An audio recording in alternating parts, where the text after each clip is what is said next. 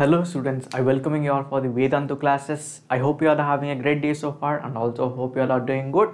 Yes, this is your Ashok Kumar, your zoology teacher. Yes, so without any delay, let's dive into the topic. So last class la enna paathom? Yes, so evolution பத்தி படிச்சிட்டோம் இல்லையா? So part 1 complete பண்ணிட்டோம், part 2 complete பண்ணிட்டோம். நம்ம இப்ப போறது part 3. So part 1 part 3 compulsory பார்த்தா மட்டும் தான் part 3 ல என்ன சொல்ல வராங்க அதோட கண்டினியூஷன் என்ன நமக்கு என்னன்றது புரியும். ஓகே, so அது யாராச்சும் மிஸ் பண்ணியிருந்தீங்க அப்படின்னா திருப்பி போய் part 1 part 2 கம்ப்ளீட் பண்ணிட்டு அதுக்கப்புறம் part 3 வாங்க. And also don't forget to give a like, comment and subscribe and share. Okay. Okay then students, evolution அப்படின்ற பார்க்கும்போது எப்படி இருந்தது, ரொம்ப இன்ட்ரெஸ்டிங்காக ஒரு டாப்பிக்காக இருந்தது இல்லையா? ஸோ நிறையா தியரிஸ் எல்லாம் சொல்லிட்டு இருந்தாங்க. ஒரு பிக் பேங் தியரிலேருந்து எவல்யூஷன்ஸ் எப்படி கொஞ்சம் கொஞ்சமாக நடந்துட்டு இருந்தது, எந்தெந்த டைம் பீரியடில் எந்தெந்த சயின்டிஸ்ட் வந்தாங்க, அந்த சயின்டிஸ்ட்லாம் நமக்கு எந்த எக்ஸ்பெரிமெண்ட் வச்சு இந்த எவல்யூஷன்ஸ் ஒரு ப்ரோக்ரெசிவாக இருந்திருக்கு அப்படின்றத ப்ரூவ் பண்ணாங்க அப்படின்றதையும் பார்த்தோம். அது மட்டும் இல்லாமல் நிறைய கிரிட்டிசிசம்ஸ் எல்லாம் இருந்தது. அந்த கிரிட்டிசிசம்ஸ் தாண்டியுமே அதெல்லாம் அக்செப்ட் பண்ணிக்க முடிஞ்ச அளவுக்கு இருந்ததா இல்லையா அப்படின்றதையும் பார்த்தோம் இல்லையா? எஸ், அதோட கண்டினியூஷன் நம்ம பார்க்க போகிறோம் இந்த சிந்தட்டிக் தியரி. சிந்தட்டிக் தியரினா என்ன அப்படின்றத பார்ப்போம். இந்த சிந்தட்டிக் தியரி யார் கொண்டு வந்தாங்க அப்படின்னா டோபென்ஸ்கி அப்படின்றவர் தான் 1937 இந்த புக்கு கொண்டு வந்தார். இது மூலியமாக ஒரு initial basis of synthetic theory கொண்டு வந்தாங்க. இது மட்டும் இல்லாமல் இட் இஸ் கால்ட் அஸ் ஒரு modern synthetic theory of evolution அப்படின்னு சொல்லுவோம். இந்த டிசைன் பண்ணது யார் அப்படின்னா நம்மளோட ஹாலஸ்கி. Okay, S. So some of the important workers எல்லாம் அவர் கூட சேர்ந்து ஒர்க் பண்ணாங்க. அவங்க தான் இந்த eminent scientist as well. So இவங்கெல்லாம் என்ன சொல்ல வராங்க, இந்த சிந்தட்டிக் தியரினா என்ன அப்படின்றத பார்ப்போம். இந்த synthetic theory is nothing but ஒரு மேல்த்யூசன் காம்படிஷன்ஸ், வேரியேஷன்ஸ் அதாவது மியூட்டேஷன்ஸ் இருக்கு இல்லையா? இது எல்லாமே படிப்படியாக இந்த 19th சென்ச்சுரியிலேருந்து இந்த ஏர்லியஸ்ட் சென்ச்சுரி கொண்டு வந்ததான் நம்மளோட மாடர்ன் சிந்தட்டிக் தியரி. ஸோ இந்த மாடர்ன் சிந்தசிஸில் எப்படி வந்துச்சு அப்படின்றத பார்ப்போம். இந்த மேல்த்யூசியன் காம்படிஷன் இஸ் நத்திங் பட் ஒரு ஜியோமெட்ரிக்கல் பாப்புலேஷன்ஸ் க்ரோத் அப்படின்னு சொல்லுவோம். அது எல்லாமே ஒரு லிமிட்டடான சோர்ஸ்க்காக இருந்தது. அந்த லிமிட்டடான சோர்ஸ்க்காக இருந்து வந்தது தான் நம்மளோட நேச்சுரலான செலெக்ஷன் இல்லையா? ஸோ லிமிட்டட் சோர்ஸாக இருந்தது அப்படின்னா நீங்கள் சர்வைவல் ஆஃப் டெஸ்ட்டாக இருந்தால் மட்டும்தான் உன்னால் உயிர் வாழ முடியும் இல்லையா? அதுதான் நம்மளோட மேல்த்யூசியன் காம்படிஷன் நமக்கு சொல்லுது. So same thing variation. So variations எப்படி இந்த ப்ரீட்ஸு, ரேஸ், இந்த சப்ஸ்பீஷஸ் எல்லாமே நேச்சுரல் செலெக்ஷன் மூலியமாக தான் அடுத்த செஞ்சுரிக்கு அதுக்கு கொஞ்சம் கொஞ்சமாக எவால்வேட் நடந்தது இல்லையா? எஸ். தென் மியூட்டேஷன்ஸ் அப்படின்னு பார்த்தா மியூட்டேஷன் நமக்கு ரெண்டு வெரைட்டி சொல்லுவோம். One is genetic variation, another one is Mendelian inheritance. So genetic variation நமக்கு தெரியும், ஒரு பர்டிகுலரான அல்லீல்ஸ் என்ன பண்ணோம் அந்த ஜீனில் இருக்குது நமக்கு இண்டிவிஜுவல் மொத்தமாக காம்பினேஷன்ஸ் நடக்கும். ஸோ நிறைய கண்டினியூஸான வேரியேஷன் வந்துகிட்டே இருக்கும் இல்லையா? அது மட்டும் இல்லாமல் மெண்டலியன் இன்ஹெரிட்டன்ஸ் நம்ம பார்த்துருப்போம். 2 காப்பீஸ் ஆஃப் ஈச் ஜீன் எடுத்து அதுலேருந்து ஒரு பேரண்ட்டை நம்ம கொண்டு வரது தான் இந்த மெண்டலியன் இன்ஹெரிட்டன்ஸ் நம்ம படிச்சிருப்போம் இல்லையா? ஸோ மெண்டலியன் இன்ஹெரிட்டன்ஸ் என்ன, 3 லாஸ் எல்லாம் என்ன அப்படின்றது நம்ம டீட்டெயிலாக படிச்சிருப்போம் இல்லையா? ஸோ அப்போ என்ன உங்களுக்கு புரியும்னு நினைக்கிறேன். கிரேட். தென் சிந்தட்டிக் தியரியில் பார்த்தீங்க அப்படின்னா இதில் ஒரு 5 பேசிக்கான ஃபேக்டர்ஸ் இருக்குது. அந்த 5 பேசிக்கான ஃபேக்டர்ஸ் எல்லாமே ஒரு ஆர்கானிக் ரெவல்யூஷன் நமக்கு கொண்டு வருது. அந்த ஆர்கானிக் ரெவல்யூஷன் கொடுக்குற அந்த 5 சிந்தட்டிக் தியரி என்ன அப்படின்னா one is a gene mutation. Okay, தென் இந்த சேஞ்சஸ் இந்த குரோமோசோம் ஸ்ட்ரக்சர். ஸோ குரோமோசோம் ஸ்ட்ரக்சரும் அதோட நம்பரும் நமக்கு சேஞ்ச் ஆகும் because of the gene mutation. Followed by that ஜெனட்டிக்கான recombination, then natural selection, then reproductive isolation. இந்த மேஜரான 5 சிந்தட்டிக் தியரி தான் நமக்கு பார்க்க போகிறோம். Okay, S. There migrations, mutations, selections, இன்டர்பிரீடிங் as well as the genetic drift தான் நம்மளோட சிந்தட்டிக் தியரி நமக்கு சொல்லுது. ஸோ சிந்தட்டிக் தியரினா என்ன, அது யார் சொன்னால், அவங்களோட கோவர்க்கர்ஸ்லாம் யார், அது என்ன ஸ்டேட் பண்ணுது, அதோட மேஜரான 5 தியரி என்ன அப்படின்றத பார்த்தோம் இல்லையா? எஸ். தென் ஜெனட்டிக் வேரியேஷன் நம்ம ஃபஸ்ட்டு பார்க்க போகிறது ஜெனட்டிக் வேரியேஷன் தான். ஸோ ஜெனட்டிக் வேரியேஷன்னா என்ன அப்படின்றத பார்ப்போம். ஒரு இன்ஹெரிட்டபிள் வேரியன்ஸ் எல்லாமே நமக்கு எப்படி இருக்கும், நமக்கு ரா மெட்டீரியல்லேருந்து எவல்யூஷன் நடக்கும். ஃபார் எக்ஸாம்பிள் நமக்கு பார்த்தீங்கன்னா தெரியும், இது எல்லாமே கொஞ்சம் கொஞ்சமாக வேரியேஷன் நடந்துகிட்டே இருக்கு இல்லையா? ஸோ இனிஷியலாக இது இந்த ஸ்டேஜில் இருந்தாலுமே கடைசியில் வரும்போது ஒரு கலர் நமக்கு டோட்டலாக மாறுது. ஸோ கொஞ்சம் கொஞ்சமாக மாறதுக்கான காரணம் என்ன, அதோட ஜீனில் வேரியேஷன் நடந்ததுக்கான காரணம் தான் அதோட ஒட்டுமொத்த கலரும் மாறதுக்கான reason. S. So environmental side ஃபேக்டராக இருக்கலாம், இல்லாட்டி ஜெனட்டிக் ஃபேக்டராக இருந்தால் தான் இந்த மாதிரி ஒரு ரீசன் நமக்கு பார்க்க முடியும் ரிசல்ட். ஸோ ஃபார் எக்ஸாம்பிள் என்னவாக இருக்கலாம், மேபி லைக் மைக்ரேஷனாக இருக்கலாம், இல்லாட்டி நான் ரேண்டமான மீட்டிங்ஸாக இருக்கலாம், ஜெனட்டிக் ட்ரிஃப்டாக இருக்கலாம், mutations, gene drawing combinations as well தி ஹைபிரிடைசேஷன்.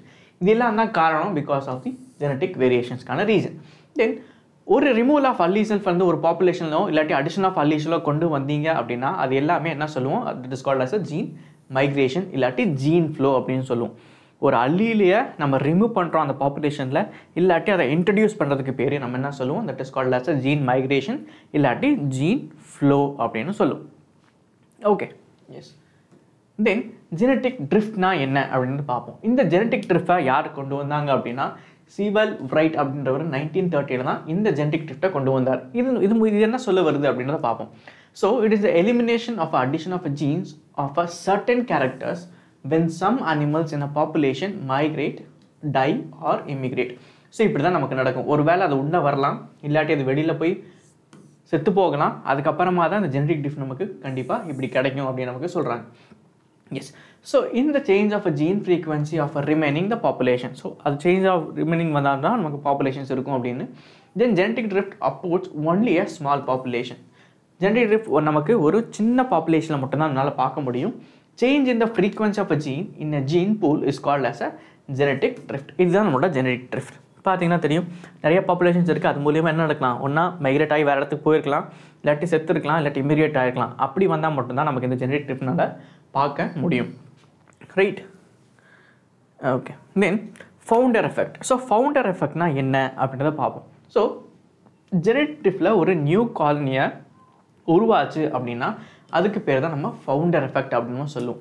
ஓகே, இந்த ஃபவுண்டர் எஃபெக்டில் தான் ஜெனட்டிக்கான வேரியபிலிட்டி கொண்டு வரும். அந்த பேரண்டோட பாப்புலேஷன் தான் பிகினிங் ஆஃப் அ காலனியாக நமக்கு இருக்கும். ஸோ இனிஷியல் ஸ்டேஜில் நீங்கள் பாருங்கள், ஆன்செஸ்ட்ரல் பாப்புலேஷன் நிறைய இந்த இடத்துல இருந்திருக்கு இல்லையா. பட் கொஞ்சம் நினைக்கும் போது எல்லா காலனைஸராக மாறும்போது நிறைய பாப்புலேஷன் அங்கே கம்மியாக போயிடுச்சு. என்ன காரணம்? அதுதான் ரீசன், ஃபவுண்டரோட எஃபெக்ட் அப்படின்னு நம்ம சொல்கிறோம். This is how you can see. So நிறைய பாப்புலேஷன் இருந்திருக்கு, ஒரு நியூ ஃபவுண்ட் ஆஃப் பாப்புலேஷன் இருந்தது அப்படின்னா அந்த இடத்துல எப்போதுமே ஆன்செஸ்டர் பாப்புலேஷன் அந்தளவுக்கு நம்மளால் பார்க்க முடியாது. ஒரு நியூ காலனைஸ் தான் நமக்கு பார்க்க முடியும். அதுக்கு பேர் தான் நமக்கு ஃபவுண்டர் எஃபெக்ட் அப்படின்னு நம்ம சொல்கிறோம். ஓகே, புரிஞ்சுதா ஃபவுண்டர் எஃபெக்ட்னா என்ன அப்படின்னு? ஓகே. தென் பாட்டில் நெக் எஃபெக்ட். ஸோ பாட்டில் நெக் எஃபெக்ட்ன்றதும் ஒரு இன்ட்ரெஸ்டிங்கான ஒரு கான்செப்ட் தான். ஸோ இப்போ ஃபார் எக்ஸாம்பிள் இப்போ என்ன பண்ணுறீங்க, நீங்கள் உங்ககிட்ட ஒரு பாட்டில் இருக்குது. ஸோ எங்கிட்டே ஒரு பாட்டில் இருக்குது. ஸோ இந்த பாட்டில் நான் என்ன பண்ணுறேன், ஃபுல்லாக ஜெல்லிஸ் எல்லாம் போட்டு நான் அடக்கி வச்சிட்டேன். நல்ல கலராக நிறைய போட்டிருக்கேன்னு வச்சுக்கோங்க. ஓகே, இதுக்குள்ள நிறைய ஜெல்லிஸ் எங்கிட்ட இருக்குது. இப்போ என்ன பண்ணுறேன், இது எல்லாத்தையும் மொத்தமாக கொட்டினேன் அப்படின்னா இங்கே இருக்கிற நமக்கு ஓப்பனிங் ரொம்ப சின்னதாக தான் இருக்கும் இல்லையா. பட் எல்லா டைமும் நம்ம ஃபாஸ்ட்டாக போட்டோம் அப்படின்னா எல்லாமே வருமா? No, right. ஒவ்வொன்றா மட்டும்தான் வரும். ஸோ நிறையா நம்மளால் வர முடியாது. இந்த டைமில் என்ன நடக்கும், வித்தின் டைம் ஃப்ரேம் ஒரு 2-3 செகண்ட்ஸ்க்குள்ளே உங்களுக்கு நிறைய வேணும், அதுதான் உங்களுடைய கேமில் நீங்கள் வின் பண்ண போகிறீங்க அப்படின்னு சொன்னால் உங்களுக்கு எவ்வளோ கிடைக்கும்? முடிஞ்ச அளவுக்கு நம்ம கொட்டி பார்ப்போம், அவ்வளோதான் வரும். மீதி இருக்கிறது எல்லாமே இங்கே அக்குமுலேட் ஆகி நமக்கு இங்கே ஸ்டாக்னெண்ட் ஆகி நின்றுடும் இல்லையா, நிறைய வராது. அப்போ என்ன நடக்கும், கிடைச்சது மட்டும்தான் உயிர் வாழும், இதில் இருக்கிறது எல்லாமே மாட்டிட்டு செத்து போயிடும் இல்லையா. அதே மாதிரி தான் இந்த பாட்டில் நெக் எஃபெக்ட்டும் நமக்கு எக்ஸ்பிளைன் பண்ணுது. So death of a several members of a populations due to the natural calamities like earthquakes or storms, flood, இதெல்லாமே ஜெனட்டிக் ட்ரிஃப்டோட ரீசன் அப்படின்னு சொல்கிறோம். இந்த ஒரிஜினல் சைஸ் ஆஃப் பாப்புலேஷன்ஸ் எப்படி இருக்கும், by matting among the survivors. இது for example already நம்ம சொன்னதா இல்லையா, அவங்க கையில் கொஞ்சம் கிடச்சிருக்கு அப்படின்னா அதை வச்சு தான் நம்ம பாதுகாத்து வச்சுப்போம், அதை மல்டிப்ளை பண்ணுறதா பார்ப்போம் இல்லையா.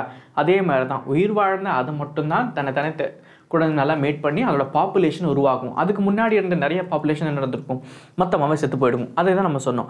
ஒரிஜினலான பாப்புலேஷன் நீங்கள் பார்த்தீங்கன்னா தெரியும், ஒரு பாட்டிலில் இவ்வளோ ஜெல்லிஸ் இருக்குது அப்படின்றத பார்த்தோம் இல்லையா. அது நீங்கள் கவுத்துனீங்கன்னா என்ன நடக்கும், அதுக்கு ஒரு சின்ன ஓப்பனிங் இருக்கிறனால எது ஃபஸ்ட்டு வருதோ, சர்வைவல் ஆஃப் த ஃபிட்டஸ்ட்டாக இருக்குன்னு தோணுதோ அது மட்டும்தான் என்ன பண்ணும், அது உயிர் வாழறதுக்கு வரும். அப்போது ஒரு சர்வைவிங் பாப்புலேஷன் க்ரியேட் ஆகும். அந்த சர்வைவிங் பாப்புலேஷன் தான் என்ன பண்ணும், தன்னைத்தானே மேட்டிங் பண்ணி என்ன பண்ணும், ஒரு பாப்புலேஷனை இன்க்ரீஸ் பண்ணும். இதுக்கு பேர் தான் நம்ம பாட்டில் நெக் எஃபெக்ட் அப்படின்னு சொல்லுவோம். இது லாஸ் ஆஃப் செலெக்ஷன்ஸ், இது லாஸ் ஆஃப் செலெக்ஷன் நிறைய நடக்கும் இல்லையா. ஸோ நிறைய பாப்புலேஷன் மொத்தமாக நமக்கு போயிடும், இருக்கிற பாப்புலேஷனை வச்சு தான் அடுத்தது கொண்டு வருவோம். இந்த மாதிரி நடக்கிற இந்த எஃபெக்ட்டுக்கு பேர் தான் பாட்டில் நெக் எஃபெக்ட். ஓகே, பாட்டில் நெக் எஃபெக்ட்னா என்ன அப்படின்னு புரிஞ்சிருக்கும், right? S. Then this is how it's you can see. So ஒரிஜினலான population நீங்கள் பார்த்தீங்கன்னா தெரியும், நிறைய பாப்புலேஷன் இருக்குது, நிறைய வெரைட்டிஸ் நம்ம பார்க்கலாம். இப்போது பாட்டில் நெக் ஈவெண்ட் நடக்குது. ஃபார் எக்ஸாம்பிள் ஆல்ரெடி நம்ம பார்த்தோம்ல, நேச்சுரல் கலாமிட்டிஸாக எது வேணா இருக்கலாம். நேச்சுரல் கலாமிட்டிஸில் என்ன பண்ணால் சர்வைவல் ஆஃப் த ஃபிட்டஸ்ட்டாக இருக்கிறது மட்டும்தான் உயிர் வாழும் இல்லையா. எஸ். ஸோ அப்படி வந்தது மட்டும்தான் கொஞ்சம் கொஞ்சமாக நமக்கு சர்வை பண்ண ஆகிட்டு இருக்கு. அந்த சர்வை பண்ண எல்லாமே மறுபடியும் அதுக்குள்ளே இன்ட்ரெஸ்ட் ஸ்பீஷீஸ் நமக்கு என்ன நடக்கும், மீட்டிங்கெல்லாம் நடந்து ரீப்ரொடியூஸ் பண்ணி அதோட ஆஃப்ஸ்ப்ரிங்ஸ் எல்லாம் கொடுத்துட்டே இருக்கும். அதுக்கப்புறமா புதுசாக ஒரு நியூ பாப்புலேஷன் உண்டாகும். இதுக்கு பேர் தான் நமக்கு பாட்டில் நெக் எஃபெக்ட் அப்படின்னு சொல்லுவோம். இதில் இருக்க மீதி இருக்க பாப்புலேஷன்லாம் நமக்கு அந்த டைம்லேயே அந்த நேச்சுரல் கலாமிட்டிஸில் மொத்தமாக இறந்து போயிடுக்கும், ரைட்? ஸோ அழிஞ்சது தான், கிடைச்ச ஸ்பீஷீஸ் மட்டும்தான் அதை தானே பெருக்கிக்க ஆரம்பிக்கும். இதுக்கு பேர் தான் பாட்டில் neck effect. Okay, so I hope you are getting the points, right? Okay. Then so natural selection. So natural செலெக்ஷன்னா என்னென்னு பார்ப்போம். இது ஒரு டிஃப்ரென்ஷியல் ரிசோர்ஸஸ் அப்படின்னு நம்ம சொல்லுவோம். இது எப்படின்னா ஒவ்வொரு இண்டிவிஜுவல்ஸும் அதுக்கேற்ற மாதிரி நம்மள அடாப்ட் பண்ணிக்கும் இல்லையா. ஸோ ஃபர்தர் கண்டினியூஸாவோ இல்லாட்டி மெனி ஜென்ரேஷனாவோ அதுக்கேற்ற மாதிரி ப்ரொடியூஸ் பண்ணி ஒரு ப்ரிடாமினன்டான ஒரு ஜீன் போல பாப்புலேஷனை கொண்டு வரும். ஃபார் எக்ஸாம்பிள் இங்கே இருக்கிற நீங்கள் ஒரு பேர்ட் பாருங்கள். இந்த பேர்டோட பீக்ஸ் பாருங்கள். பீக் பார்த்தீங்கன்னா தெரியும் எல்லா இதுக்கு இண்டிவிஜுவலாக இதுக்கு முன்னாடி இருக்கும் போது அதோட இதுக்கு ஒரு ஆவரேஜான பீக் சைஸ் தான் இருக்குது. ஸோ கொஞ்சம் கொஞ்சமாக அதோட ஜென்ரேஷன் வளர வளர வளர வளர அது எந்த இடத்துக்கு வாழுது அதோட அடாப்டபிலிட்டி இருக்கு இல்லையா. ஸோ அதுக்கேற்ற மாதிரி அது மாற ஆரம்பிக்கும். ஸோ இப்போ இதுக்கு முன்னாடி இருந்த ஆவரேஜான பீக் சைஸ் நம்ம பார்த்தோம் அப்படின்னா அதே மாதிரி ஆவரேஜாக இருக்கிறது இல்லை. அது மட்டும் இல்லாமல் நிறைய மாடிஃபிகேஷனும் நடந்திருக்கு இந்த இடத்துல. பார்த்தீங்கன்னா தெரியும் இங்கே பார்த்தீங்கன்னா இட்ஸ் ஹேவிங் மீடியமான பீக்ஸ் இருக்குது. அந்த பீக்ஸ் எல்லாமே ஒரு இன்செக்ட் ஈட்டிங், அது வெறும் இன்செக்ட் ஈட்டிங் பேர்டாக தான் நமக்கு இருந்திருக்கு. மற்றதெல்லாம் சாப்பிட்றது இல்லாதனால அதோட பீக்ஸ் வந்து மாடிஃபை ஆயிருக்கு. தென் லாங் பீக்ஸ் பார்த்தீங்க அப்படின்னா உட் பிக்கர் நீங்கள் கேட்டுருப்பீங்களே, உட்டெல்லாம் நமக்கு பிக் பண்ணிகிட்டே இருக்கும், ஓட்ட போட்டுகிட்டே இருக்குமே. எஸ், ஸோ அதோட பீக்ஸ் பார்த்தீங்கன்னா நல்லா நீட்டமாகவே நமக்கு பார்க்க முடியும், ரொம்ப ஷார்ப்பாகவும் இருக்கும். எதுக்கு அதுக்கு தேவையான மாதிரி அதுவுமே நமக்கு வளர ஆரம்பிச்சது. தென் ஷார்ட் பீக் ஸ்பெஷலைஸ் த சீட் ஈட்டிங், சீட் ஈட்டிங்ஸ்க்கு ஏற்ற மாதிரி அதுவுமே நமக்கு மாற ஆரம்பிச்சது. Right. So natural செலெக்ஷனோட stabilising selection தான் என்ன அப்படின்றத பார்ப்போம். Stabilising selection is nothing but ஆவரேஜான வேல்யூக்கு ஏற்ற மாதிரி அந்த செலக்டடான இண்டிவிஜுவல்ஸ் மட்டும்தான் நமக்கு எக்ஸ்ட்ரீமான வேல்யூஸில் இருக்கும். அதுக்கு பேர் தான் ஸ்டெபிலைசிங் செலெக்ஷன்ஸ் அப்படின்னு நம்ம சொல்லுவோம். தென் directional selections. So directional selection is nothing but எது நமக்கு அந்த ஃபீனோடைப்ஸ் அது ஏற்றதுக்கேற்ற மாதிரி நமக்கு எக்ஸ்ட்ரீம் கண்டிஷனில் நமக்கு ஃபேவர் பண்ணதோ அதை மட்டும் தான் நமக்கு டைரக்ஷனல் செலெக்ஷன்ஸ் அப்படின்னு நம்ம சொல்லுவோம். Okay. Then dispersive selection. Dispersive selection is nothing but அந்த இண்டிவிஜுவல்ஸ் எல்லாமே போத் எக்ஸ்ட்ரீம் ஆஃப் வேரியேஷன்ஸாக இருக்கும். Selection is against the middle of a curve. Middle of a curve-க்கு against-ஆக இருக்கும். That is a dispersive selections. So selection நமக்கு 3 type இருக்குது. Stabilizing selections, directional selections, as well as disruptive selections. So அது என்ன அப்படின்றது புரிஞ்சிருக்கும் இல்லையா? Yes. Then இதுதான் நம்மளோட செலெக்ஷன். ஸோ இப்போ first number of individual phenotype பார்த்தீங்கன்னா என்ன இருக்கும், நமக்கு ஃபினோடைப் எல்லாமே இந்த நேச்சுரல் செலெக்ஷன்ஸ்க்கு ஏற்ற மாதிரி நமக்கு பார்க்க முடியும். ஒரு பீக்கை நமக்கு பார்க்கலாம். அது மட்டும் இல்லாமல் மீடியம் சைஸ் ஆஃப் இண்டிவிஜுவல்ஸ் எல்லாமே கரெக்டாக ஃபேவராக அந்த இடத்துல நமக்கு பார்க்கலாம். ஓகே, இப்போ கொஞ்சம் கொஞ்சமாக அது நடந்துட்டுருக்கு. தென் பீக் கொஞ்ச நாளுக்கு அப்புறம் என்ன நடக்குது அப்படின்னு பார்த்தீங்க அப்படின்னா ஹையராகவும் ரொம்ப நேரோவராகவும் கொஞ்சம் கொஞ்சமாக நமக்கு நேரோவாக போயிட்டுருக்கு. பிகாஸ் சர்வைவல் ஆஃப் ஃபிட்டஸ்க்கு ஏற்ற மாதிரி கொஞ்சம் கொஞ்சமாக சர்வைவ் ஆகிட்டு இருக்கு. தென் peak shift to one directions, ஒரு டைரக்ஷனாக நமக்கு மாறிடுச்சு. பார்த்தீங்கன்னா தெரியும் ஒரே டைரக்ஷனாக போயிடுச்சு. தென் கொஞ்சம் ஆக ஆக அந்த இண்டிவிஜுவலோட ஃபீனோடைப்ஸ் எல்லாமே நமக்கு 2 பீக்காக மொத்தமாக மாற ஆரம்பிச்சது இல்லையா. இதுதான் நம்மளோட நேச்சுரல் செலெக்ஷனோட கிராஃபிக்கல் ரெப்ரசன்டேஷன்ஸ். ஓகே. தென் இண்டஸ்ட்ரியல் மேனேஜ்மெண்ட். ஸோ இண்டஸ்ட்ரியல் மேனேஜம் அப்படின்றது ஒரு இன்ட்ரெஸ்டிங்கான டாபிக். ஸோ நீங்கள் உங்களால் நம்ப முடியுதா? ஸோ இதுக்கு முன்னாடி நடந்திருக்கும், நிறையா பாப்புலேஷன் இருந்தது. பாப்புலேஷன்ஸ் அவ்வளோ இல்லாட்டி கூட நம்மக்கிட்ட நிறையா ஃபேக்ட்ரிஸ் எல்லாம் இருந்தது இல்லையா. ஸோ அந்த ஃபேக்ட்ரி மூலிமா நிறையா நமக்கு என்ன நடக்கும், எமிஷன்ஸ் நடந்துட்டு இருந்தது. அந்த எமிஷன்ஸ் எல்லாம் இப்போல்லாம் நிறையா ஒரு ப்ரோட்டோகால்ஸ் கொண்டு வந்துட்டோம். அந்த ப்ரோட்டோகால்ஸ் மூலிமா இந்த அளவுக்கு தான் எமிஷன்ஸ் இருக்கணும், அதுக்கு மேலே இருக்கக்கூடாதுன்னு ஒரு ரூல் இருக்குது. பட் அந்த டைம்லலாம் அந்த அளவுக்கு ரூல் கிடையாது. என்ன நடந்தது, நிறையா நமக்கு பொல்யூஷன் பண்ணிக்கிட்டே இருந்தாங்க இல்லையா. அந்த என்வரான்மெண்ட் பொல்யூஷன் மூலயமா கூட ஒரு ஸ்பீஷீஸே நமக்கு அதற்கேற்ற மாதிரி மாறி இருக்குது அப்படின்னு சொன்னால் நம்ப முடியுதா? இல்லை இல்லையா. அது என்ன காரணம் அப்படின்றத பார்ப்போம். எஸ். ஸோ இந்த ஃபினாமினா ஃபஸ்ட்டு யார் ஸ்டடி பண்ணாங்க அப்படின்னா பெர்னார்ட் கேட்டில்வெல் அப்படின்றத அதை ஸ்டடி பண்ணார். இந்த பிஃபோர் த இண்டஸ்ட்ரியல் ரெவல்யூஷன்ஸ்க்கு முன்னாடி இதுக்கு முன்னாடி டல் கிரேயில் நமக்கு இருந்திருக்கும். தட் இஸ் பெப்பர் மாத்னு சொல்லுவோம். அந்த மாத்துக்கு பேர் பிஸ்டன்ஸ் பெட்டிலேரியா அப்படின்னு சொல்லுவோம். Before the industrial revolution, industrial வர்றதுக்கெல்லாம் முன்னாடி. Okay. S, was dominated in the கார்போனியா forms. இந்த பிளாக்காக நமக்கு பார்க்க முடியும். Was rare because it was susceptible to ப்ரிடிகேஷன் of by birds. Okay. S, அப்போல்லாம் நமக்கு அந்த அளவுக்கு நமக்கு பிளாக்ன்றது ரொம்ப ரேராக தான் இருந்தது. The reason was that the கான்ஸ்பீஷியஸ்லி the visible of a resting on the tree Trunks. So tree Trunks நமக்கு அப்படியே ஒட்டிகிட்டே நமக்கு இருந்திருக்கும் இல்லையா. பிளாக் அந்தளவுக்கு நமக்கு இல்லாத காரணம் என்ன, பூச்சி வந்து அதை சாப்பிட்டுட்டோம் இல்லையா, அதுக்காக தான். தென் த industrial revolution result in large scale of a smoke. நமக்கு நிறைய ஸ்மோக் வர ஆரம்பிச்சது. அதான் முன்னாடி சொன்னேன், இண்டஸ்ட்ரியல் வந்ததுக்கப்புறமா நிறைய நமக்கு எமிஷன் நடந்தது அப்படின்னு சொன்னோம் இல்லையா. S, which God deposited on the tree Trunks turning them black. அதை பிளாக்காக மாற்ற ஆரம்பிச்சது. ஓகே. எஸ், இப்போது இதுக்கு முன்னாடி கிரே கலர் இருந்தது எல்லாமே இப்போ கொஞ்சம் கொஞ்சமாக பிளாக் கலராக மாற ஆரம்பிச்சது. தென் now grey varieties become a susceptible, the black form is ஃப்ளோரிஸ்ட். இப்போ புரிஞ்சிருக்குன்னு நினைக்கிறேன். இதுக்கு முன்னாடி இண்டஸ்ட்ரியல் வரதுக்கெல்லாம் முன்னாடி எமிஷன் கம்மியாக இருந்தனால அப்போது கிரே மாத்தோட பாப்புலேஷன் ஜாஸ்தி. ஸோ கிரே மாத்தோட பாப்புலேஷன் ஜாஸ்தியாக இருந்தது காரணம் என்ன, அந்த மரத்தோட பாக்ஸ் எல்லாம் போய் ஒட்டிக்குமா, அப்போது அதனால் பேர்ட்ஸ்னால் ஈஸியாக அதை சஸ்பெக்ட் பண்ண முடியாது. ஸோ பிளாக்கோடது ரொம்ப கம்மியாக இருந்தது, அது கொஞ்சம் கொஞ்சமாக அழிஞ்சு வந்து ஆரம்பிச்சது. ஸோ இண்டஸ்ட்ரியல் நல்லா ஃப்ளூரிஷ் ஆகி நல்லா எவல்யூஷன் நல்லா நடந்துட்டு இருந்த காலத்தில் நிறைய பொல்யூஷன்ஸ் வர ஆரம்பிச்சது. அது மூலயமா அந்த எமிஷன்ஸ் எல்லாமே இந்த ட்ரீயோட பாக்ஸில் போய் நமக்கு அக்யூமுலேட் ஆக ஆரம்பிச்சது. ஸோ இப்போ என்ன நடக்கும், அது எல்லாமே கொஞ்சம் கொஞ்சமாக அந்த பிளாக் கலர் மட்டும்தான் இப்போ நமக்கு என்ன நடந்தது, உயிர் வாழ ஆரம்பிச்சது இல்லையா. மற்றதெல்லாம் கொஞ்சம் கொஞ்சமாக சாக ஆரம்பிச்சது. பிகாஸ் ஈஸியாக அதோட கண்ணில் பட ஆரம்பிச்சது. பூச்சியோட கண்ணில் இந்த கிரே எல்லாம் ஈஸியாக பட ஆரம்பிச்சது. ஸோ அது சீக்கிரமாக சாப்பிட்டுட்டு அது பாப்புலேஷன் கம்மியாகிட்டே போயிட்டு இருந்தது. தென் அகைன் என்ன நடந்தது, மறுபடியும் ரீப்ளேஸ்மெண்ட் ஆகிடுச்சு. ஸோ கோல் நமக்கு தெரியும், நீங்கள்லாம் பழைய ட்ரெயின் எல்லாம் பார்த்துருப்பீங்க இல்லையா. ஸோ கோல் ட்ரெயின்ஸ்லாம் பார்த்துருப்பீங்க, அது புகை விட்டுக்கிட்டே போகும் இல்லையா. ஸோ இப்போ என்ன பண்ணிட்டாங்க, இப்போல்லாம் அந்த மாதிரியே ட்ரெயின் நம்மக்கிட்ட இருக்குது. பெட்ரோலுக்காக மாறிடுச்சு, எலக்ட்ரிசிட்டியாக மாறிடுச்சு இல்லையா, புல்லட் ட்ரெயினாக வந்துடுச்சு, நிறைய மெக்கானிசம்ஸில் கொண்டு வந்துட்டாங்க. எதுக்காக, இந்த மாதிரி பொல்யூஷன் ஜாஸ்தி பண்ணக்கூடாது அப்படின்றதுக்காக. அந்த கோல் எல்லாமே ரீப்ளேஸ் ஆகி நமக்கு ஆயிலாகவும் எலக்ட்ரிசிட்டியாகவும் நமக்கு ஒர்க் ஆக ஆரம்பிச்சது. அது மூலிமா நிறைய எமிஷன்ஸ் நமக்கு இல்லாமல் போயிடுச்சு. ஸோ எமிஷன் இல்லாமல் போனதால மறுபடியும் it's back to the original form. So திருப்பி அது என்ன நடக்குது, கொஞ்சம் கொஞ்சமாக மாற ஆரம்பிச்சது. இப்போ கிரேவோடது பாப்புலேஷன் ரொம்ப ஜாஸ்தியாக ஆரம்பிச்சது, பிளாக்கோட பாப்புலேஷன் கம்மியாயிடுச்சு. ஸோ இதுதான் இண்டஸ்ட்ரியல் மெலனிசம் அப்படின்னு நம்ம சொல்லுவோம். ஸோ இன்க்ரீஸ் தான் மகியும், கிரேவோட ஃப்ரீக்வன்சி ஜாஸ்தி ஆகிடுச்சு, அதோட ஃப்ரீக்வன்சி கம்மியாக போச்சு. ஓகே, இதுதான் நமக்கு பார்க்க முடியும். இனிஷியல் டேஸில் நீங்கள் பார்த்தீங்கன்னா தெரியும், நமக்கு பிளாக்காக இருந்தது அப்படின்னு சொல்லுவோம் இல்லையா. ஸோ அதுக்கப்புறம் இந்த கலராக மாறிச்சு, அப்போ மறுபடியும் இந்த கலராக மாறிச்சு. பிகாஸ் இதுக்கு ஒரு இண்டஸ்ட்ரியல் மெக்கானிசம் நமக்கு ஒரு மாற்ற நமக்கு எக்ஸாம்பிளாக வச்சு சொல்லலாம். ஓகே, ஸோ அதுக்கேற்ற மாதிரி உயிர் வாழணும் அப்படின்னா அதுவுமே தன்னை மாற்றிக்கிச்சு. இது ஒரு கிரேட் எஃபெக்ட் இல்லையா. தென் so drug resistant. So drug ரெசிஸ்டன்ட்னா என்னன்னு பார்ப்போம். ஸோ ட்ரக் எதுக்காக எடுத்துக்கிறோம், என்ன காரணம், மாத்திரை மருந்துலாம் சாப்பிட்றதுக்கான ரீசன் என்ன, நமக்கு டிசீஸ் வந்தால் மட்டும்தான் சாப்பிடுவோம்.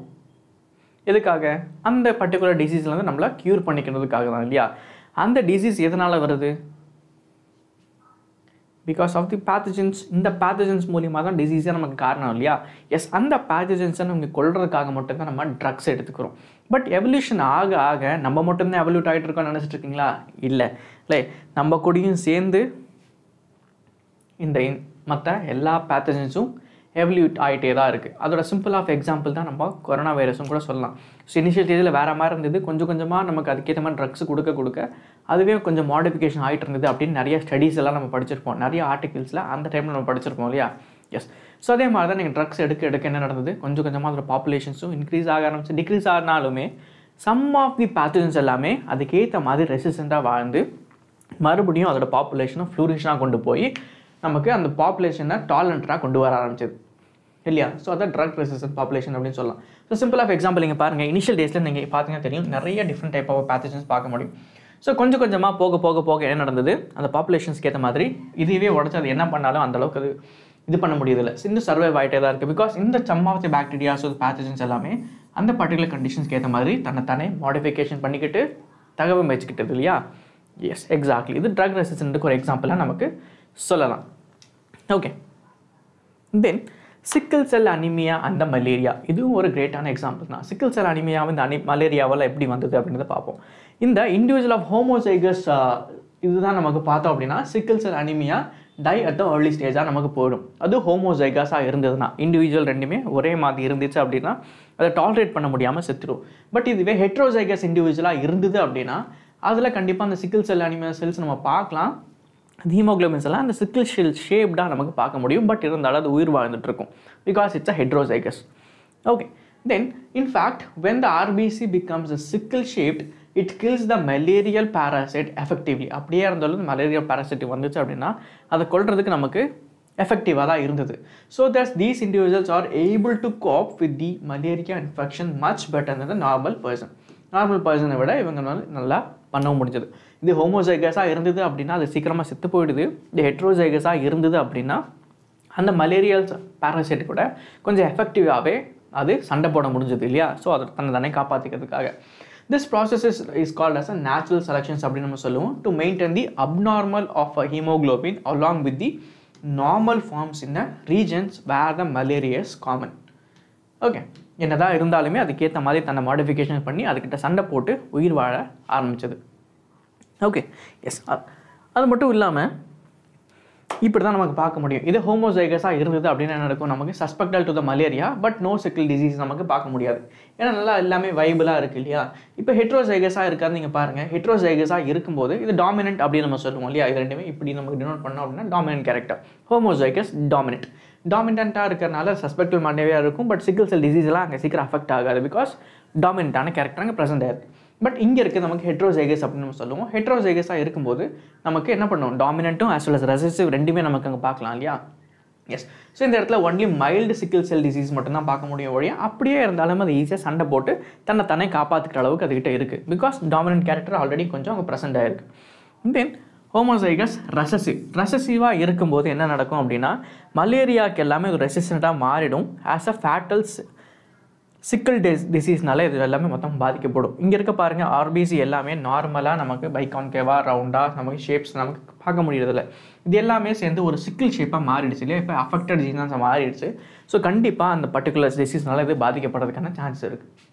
ஓகே, இப்போ ஹோமோசைகஸ் டாமினன்ட், ஹோமோசைகஸ் ரெசசிவ், ஹெட்ரோசைகஸ்னால் என்ன அப்படின்றது புரிஞ்சுது இல்லையா. ஸோ சிக்கிள் செல் அனிமே எப்படி வந்தது, அது எப்படி தன்னை காப்பாற்றிக்கலாம் இருந்தது அப்படின்றது பார்த்தோம். எஸ், புரிஞ்சுதா? Okay, then reproductive isolation. So reproductive isolation na enna அப்படின்றத பார்ப்போம். Reproductive isolation is the preservation of interbreeding between the population of a two different or closely related species. அதான் நமக்கு reproductive isolations அப்படி நம்ம சொல்லுவோம்.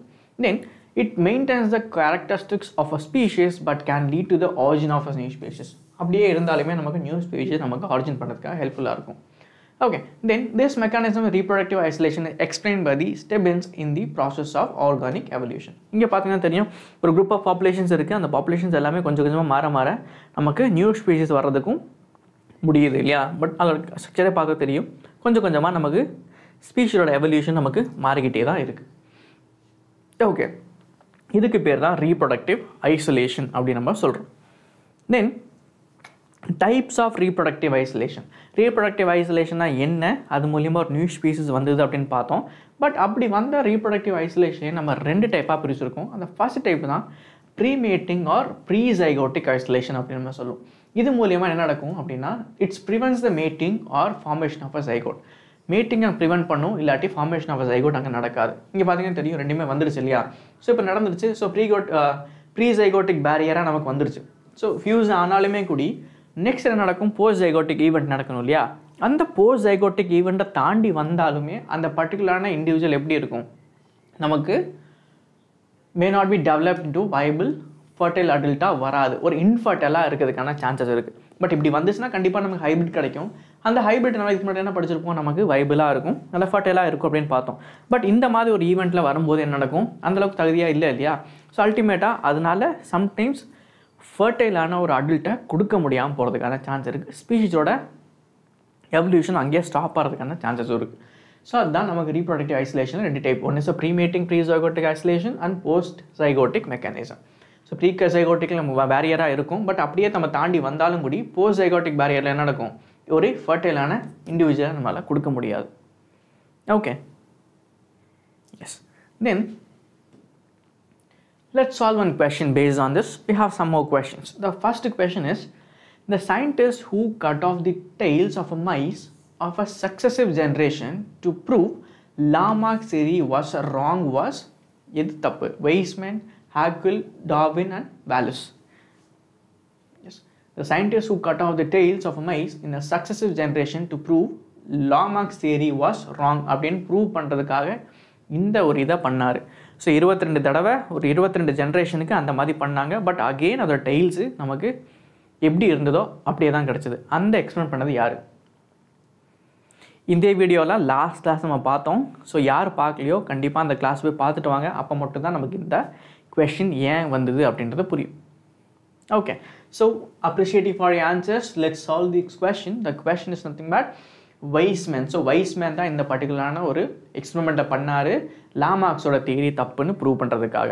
ஓகே, ஸோ என்னதான் ஒரு ஆள் 22 ஜென்ரேஷன் பண்ணாலுமே கூடி அது எல்லாமே நமக்கு திருப்பி அடுத்த ஜென்ரேஷனுக்கு வர முடியல அப்படின்றத ப்ரூவ் பண்ணார் இல்லையா. S. Then the next question, which of the following is the most fit in an evolutionary sense? Option A, a lion who is successful at capturing the prey but has no cubs. a lion who has many cubs, 8 which live in the adulthood, a lion who overcomes a disease and live in their 3 cubs, a lion who cares for his cubs, 2 who live in the adulthood. Yes, option A, B, C or D.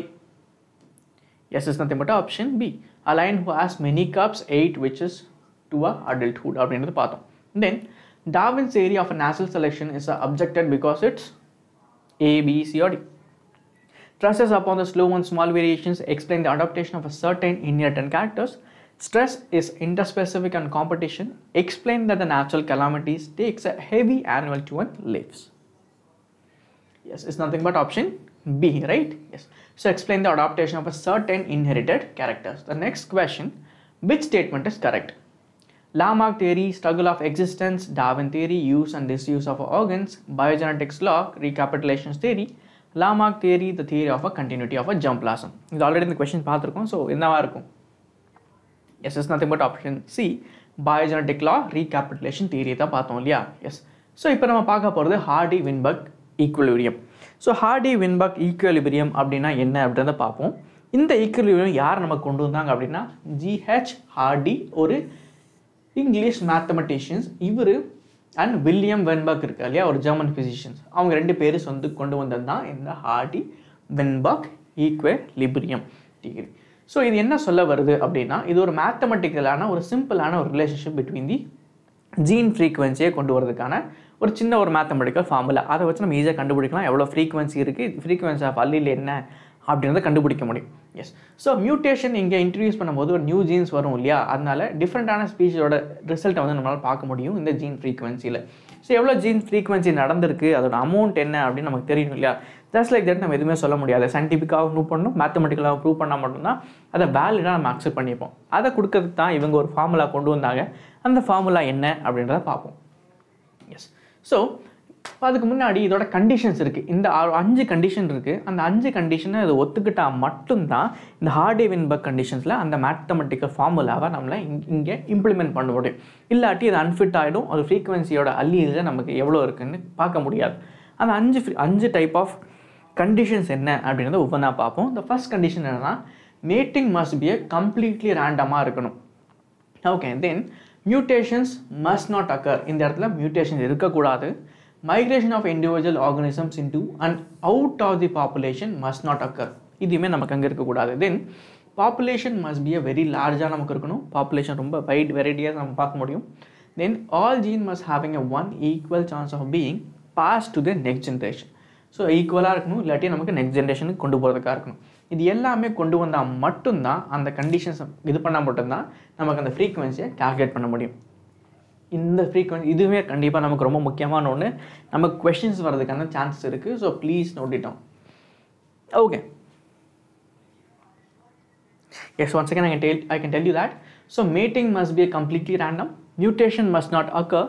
Migration of individual organisms into and out of the populations must not occur. The population must be very large. All genes must having an equal chance of being passed to the next generation. Okay. இந்த 5 criteria meet பண்ணால் மட்டும்தான் நமக்கு இந்த gene ஃப்ரீக்வன்சியை கண்டுபிடிக்க முடியும். Okay, அது என்னன்றதை பார்ப்போம். Hardy-Weinberg ஈக்குவலிபிரியம்னா இந்த ஒரு பர்டிகுலர் ஃபார்முலாவில் தான் டிஃபைன் பண்ணுவோம். அந்த ஃபார்முலா என்ன அப்படின்றத பார்ப்போம். இப்போ A2 அப்படின்னா A² அப்படின்னா it's nothing but a homozygous dominant genotype அப்படின்னு சொல்லுவோம். 2A is nothing but a heterozygous. Then A² is nothing but a homozygous recessive. So always is equals to 1 நமக்கு பார்க்க முடியும். இதுதான் நம்மளோட ஃபார்முலா. ஓகே. ஸோ இந்த ஃபார்முலாவை வச்சு நம்ம ஒரு கொஸ்டினை பார்ப்போம். இதுதான் அந்த question. The frequency of 2 alleles in the gene pool is 0.19. இது வந்து நமக்கு டாமினன்ட் இல்லையா. அந்த recessive that is 0.81. Assume that the population is in Hardy-Weinberg equilibrium. இதுக்கு ஒரு 3 கண்டிஷனான இது கொடுத்துருக்காங்க. அது என்ன என்னன்னு பார்ப்போம். Calculate the percentage of the heterozygous in the individuals in the population. Okay, so population என்ன அப்படின்றத கண்டுபிடிக்கணும். Second, calculate the percentage of the homozygous recessive in the population. Okay, so second நமக்கு ஃபர்ஸ்ட் நம்ம heterozygous நம்ம பார்க்குறோம். அதுக்கப்புறம் homozygous recessive என்ன, அதோட பாப்புலேஷன் என்ன அப்படின்றத பார்க்குறோம். Third one, calculate the percentage of a heterozygous individuals in the on the population. இது மூணு தான் நம்மளோட கண்டிஷன். ஸோ ஃபர்ஸ்ட் நம்ம என்னென்னு பார்க்கலாம். இப்போ ஆல்ரெடி தெரியும், according to the Hardy-Weinberg ஈக்குவிலியம் equation of heterozygous R represent with 2pq அப்படின்னு நம்ம சொல்லலாம். ஓகே, அந்த இதுக்கு முன்னாடி பார்த்த ஃபார்முலாவை நம்ம இப்படியுமே ரெப்ரசன்ட் பண்ணலாம். எப்படி அப்படின்றத பார்ப்போம். Let me right it.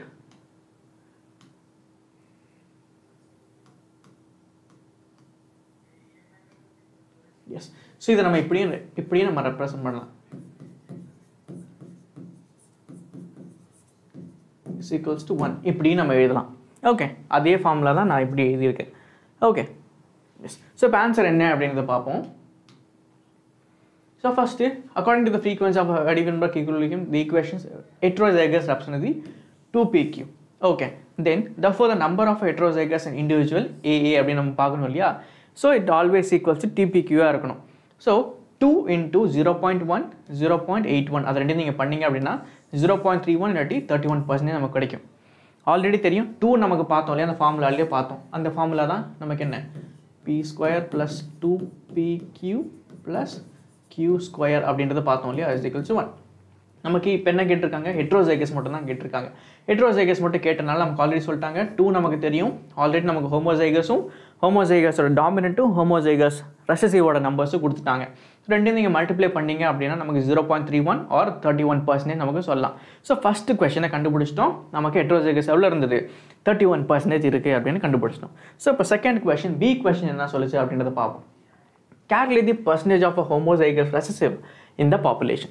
So homozygous recessive என்ன அப்படின்றத பார்க்குறதுக்காக அதே ஃபார்முலேஸ் தான் நமக்கு. இது ரெசசிவ் இல்லையா, AA அப்படின்னா நமக்கு ஹோமோசைகஸ் ரெசசிவை நம்ம இப்படி தான் டினோட் பண்ணுவோம். டினோட் பண்ணும்போது நமக்கு என்ன நடக்கும், q² டேர்ம் தான் பார்த்தோம் இல்லையா. So again for your reference I can write. So p² + 2pq + q² அப்படின்றது தான் இல்லையா. ஸோ இந்த q² தான் நமக்கு என்ன ரெப்ரசன்ட் பண்ணுது, நம்மளோட ஹோமோசைகஸ் ரெசசிவை. ஸோ ஈக்குவேஷன் போடும்போது என்ன கிடைக்குது, நமக்கு q² இல்லையா. அப்போ qவே நம்ம 2 தடவை போட்டோம் அப்படின்னா மல்டிப்ளை பண்ணோன்னா will be getting the answer of 0.66 இல்லாட்டி 66% நமக்கு கிடைக்கும். ஸோ இப்போ ஹோமோசைகஸ் ரெசசிவோட பாப்புலேஷன் பர்சன்டேஜ் என்ன அப்படின்றதே கண்டுபிடிச்சிட்டோம். இந்த பாப்புலேஷன் இது ரொம்ப ஈஸியாக இருக்குது இல்லையா. ஸோ இந்த ஃபார்முலா ரொம்ப இம்பார்ட்டண்ட்டான ஒன்று. கண்டிப்பாக நமக்கு இந்த கொஷின் எக்ஸ்பெக்ட் பண்ணுறதுக்கான நிறையா சான்சஸ் இருக்குது. ஓகே, கண்டிப்பாக அந்த கொஷின் வரதுக்கான நிறையா சான்சஸ் இருக்குது. So please give attention to the question. இது C. So next question, then an allele W for the white wool is dominated over the allele W. Okay, for the black wool, in a sample of 900 sheep, 891s are white and the 9s are black. Okay, 900 populations இருக்கு, அதில் 891 மட்டும்தான் நமக்கு ஒயிட்டாக இருக்குது, மீதி இருக்க 9 நமக்கு பிளாக்காக இருக்குது. இப்போ கொஷின் என்ன அப்படின்னு பார்ப்போம்.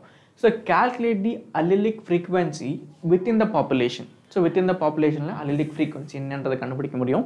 தென் assuming the population is Hardy-Weinberg ஈக்குவிலியமாக நமக்கு பார்க்க முடியும் அப்படின்றத கொஷின். ஸோ இந்த ஃபார்முலாவை நீங்கள் யூஸ் பண்ணி என்னன்றதை கண்டுபிடிங்க பார்க்கலாம். I can wait for 30 more seconds.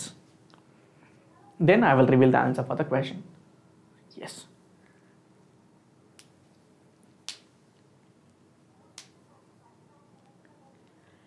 S, okay, great. Then so without any delay let's see the answer for this question. Yes, so allelic frequency நம்ம கொடுத்துட்டோம், W நமக்கு ரெப்ரசன்ட் பண்ணிச்சுனா நம்ம Q அப்படி நம்ம எடுத்துட்டோம் இல்லையா. அந்த allelic frequency capital W that represent the P அப்படின்னு பார்த்துட்டோம். அதே தான் நான் formula. Again I can write the formula over here. Okay, p² + 2pq then q² அப்படின்றது தான் இல்லையா. பட் இங்கே நமக்கு ஹோமோசைகஸ் டாமினண்ட்டாக நம்ம எப்படி டினோட் பண்ணியிருக்காங்க, இந்த இடத்துல டபிள்யூவாகவும் இங்கே ரெசசிவாக இருக்க கேரக்டரை நமக்கு இப்படியும் டினோட் பண்ணியிருக்காங்க இல்லையா. புரிஞ்சிருச்சு. இப்போ இது என்னன்றது புரிஞ்சிட்டோம். இப்போ என்ன பண்ணுறோம், to calculate the q value realise that q R the q² அப்படின்னு கண்டுபிடிச்சிட்டோம் இல்லையா. எஸ், இதுக்கு தென் homozygous recessive இண்டிவிஜுவலுக்காக R the black sheep in this case. Okay, அதுதான் நம்ம கொஸ்டின் நம்ம கேட்டாங்க இல்லையா. எஸ், ஸோ சின்ஸ் நமக்கு என்ன இருக்கும், நமக்கு 9 பிளாக் மட்டும் தான் நமக்கு பார்க்க முடிஞ்சு இல்லையா. அதனால் பிளாக் ஷீப்போட இண்டிவிஜுவலும் அதோட டோட்டல் இண்டிவிஜுவலும் நம்ம கேல்குலேட் பண்ணோம் அப்படின்னா 9 / 900 is equals to 0.01 அப்படின்னு நம்ம சொல்லலாம். இது மூலியமாக நமக்கு என்ன கிடைக்கிது, நமக்கு homozygous ரெசசிவோட q² value that is 0.01 அப்படின்னு கண்டுபிடிச்சிட்டோம். தென் இப்போ நமக்கு ஒரே ஒரு q தான் நமக்கு தெரியணும். அப்போ 2 அல்லீல் இருக்கு இல்லையா, ரெசசிவ் கேரக்டரில் 2 இருக்கும். அதில் ஒன்று மட்டும் என்னென்னு கால்குலேட் பண்ணிக்கிறதுக்காக நம்ம ரூட் வேல்யூ எடுக்கணும். ஸோ ரூட் எடுத்து கொண்டு வந்தோம் அப்படின்னா 0.1 நமக்கு கிடைக்கும். ஸோ அடிஷனல் நமக்கு என்ன வந்தது p plus q is equals to 1 கிடைச்சது. So thus p is equals to 1 minus q ன்னு சொல்லலாம், இல்லாட்டி or p is equals to 1 minus 0.1 அப்படின்னு சொல்கிறோம். ஸோ 1 minus 0.1 அப்படின்னு நம்ம கொண்டு வந்தோம் அப்படின்னா இட்ஸ் நத்திங் பட் 0.9 அப்படின்னு நம்ம ஆன்சர் சொல்லலாம். ஸோ இப்போ அகைன் நமக்கு வந்துருச்சு இல்லையா, அதே ஆன்சர் நமக்கு கிடைச்சது. தென் p is equals to homozygous dominant is equal to 0.9 and the qw is equals to 0.1. Okay புரிஞ்சுதா, நமக்கு டாமினன்ட் கேரக்டர் 0.9 இருக்கும், ரெசசிவான 0.1 அப்படின்னு நமக்கு கிடைச்சது. நமக்கு தேவை அவங்க கேட்டது ரெசசிவ் மட்டும் தான் கேட்டிருக்காங்க. ஸோ ரெசசிவோட வேல்யூ ஈஸியாக நம்ம கண்டுபிடிச்சிட்டோம். ரூட் வேல்யூ எடுத்தால் மட்டும்தான் நமக்கு வரும், இல்லாட்டி நமக்கு ரெண்டும் சேர்த்து தான் வரும். நமக்கு கிடைச்சது ஸ்கொயர் வேல்யூ இல்லையா, நமக்கு தேவை ஒன்றே ஒன்று மட்டும்தான் அவங்க கேட்டிருக்காங்க. ஸோ ஒன்றே ஒன்று மட்டும் கேட்கும்போது ரூட் வேல்யூ எடுத்தோம் அப்படின்னா 0.1 நமக்கு ஆன்சர் கிடைக்கும். புரிஞ்சிருக்குன்னு நினைக்கிறேன். S okay, no issues, I can explain once again as well. So already நமக்கு ஃபார்முலா பார்த்தோம். எஸ் ஓகே, ஸோ ஃபார்முலாஸ் நமக்கு தெரிஞ்சது இல்லையா. Let me right the formula once again as well. p square plus 2pq plus q square is equals to 1 அப்படின்றத பார்த்தோம். இங்கே question என்ன already கொடுத்துட்டாங்க, நம்ம ரெசசிவ் மட்டும் தான் கண்டுபிடிக்கணும் அப்படின்றது கொஸ்டின் இல்லையா. ஸோ ரெசசிவ் கண்டுபிடிக்கிறதுனால நமக்கு என்ன பண்ணியிருக்காங்க, நமக்கு இந்த ஸ்மால் w இருக்கு இல்லையா, அதை நமக்கு q டேர்மாக வச்சிட்டோம். இதுதான் நமக்கு ஸ்மால் w. இப்போது capital w is nothing but dominant character கொண்டு வந்துட்டாங்க. இப்போ நம்ம கால்குலேட் பண்ணணும் அப்படின்றதா கொஸ்டின். ஸோ இப்போ எப்போதுமே q ஸ்கொயராக இருக்குது இல்லையா, ஸோ q ஸ்கொயர் நம்ம எப்படி எழுதலாம், நம்ம இப்படி எழுதலாம் இல்லையா. ஸோ இப்படி நம்ம எழுதணும். ஸோ நமக்கு தேவையானது ஒரே ஒரு q-ஓட வேல்யூ மட்டும்தான் என்ன அப்படின்னா நமக்கு தெரியும். அதுதான் நம்மளோட கொஸ்டின். ஸோ நமக்கு ஆல்ரெடி சொல்லிட்டாங்க 9 பிளாக் ஷீப்ஸ் மட்டும்தான் இந்த ஃப்ரீக்வன்சியோட பிளாக் ஷீப்ஸ் நம்ம சொல்லிட்டோம், அந்த ரெசசிவான கேரக்டர் அப்படின்னு சொல்லிட்டோம். ரெசசிவான கேரக்டர் நம்ம கால்குலேட் பண்ணும்போது அந்த இண்டிவிஜுவல்ஸ் எவ்வளோ, நமக்கு 9 அப்படின்னு நமக்கு தெரியும். Total individuals that is 900. இப்போ ரெண்டுத்தையுமே மல்டிப்ளை பண்ணோம்னா நமக்கு சப்ஸ்ட்ராக்ட் பண்ணால் கிடைக்கும் 0.01 அப்படின்னு நமக்கு கிடைச்சது இல்லையா. So ரெசசிவோட value that is q ஸ்கொயரோட வேல்யூ தட் இஸ் 0.01. பட் நமக்கு 0.01 தேவையில்லை, அதில் இருக்கிற ஒரு அல்லீலோட நம்பர் தான் நமக்கு தேவை. So q is equals to q ஸ்கொயரோட ரூட் எடுத்தோம் அப்படின்னா 0.01 நமக்கு கிடைக்கும். ஸோ 0.01 கிடச்சிச்சு. இப்போது இதில் எப்போதுமே -1 அப்படின்னு தான் சொன்னோம் இல்லையா. ஸோ 1 தான் இருக்கணும். அப்போ 1 இருந்ததுன்னா 0.91 டாமினண்ட்டுக்காகவும் 0.9 டாமினண்ட்டுக்காகவும் 0.1 வந்து நம்மளோட ரெசசிவுக்காகவும் இருக்கணும். இப்படி தான் நம்ம கால்குலேட் பண்ணுவோம். It's easy right. ஃபார்முலா தெரிஞ்சால் போதும், ஈஸியாக அப்ளை பண்ணி ஆன்சரை கொண்டு வர முடியும். ஓகே, எல்லாருக்கும் இது கொஸ்டின் புரிஞ்சிருக்கும்னு நினைக்கிறேன். ஓகே, கிரேட் தென்.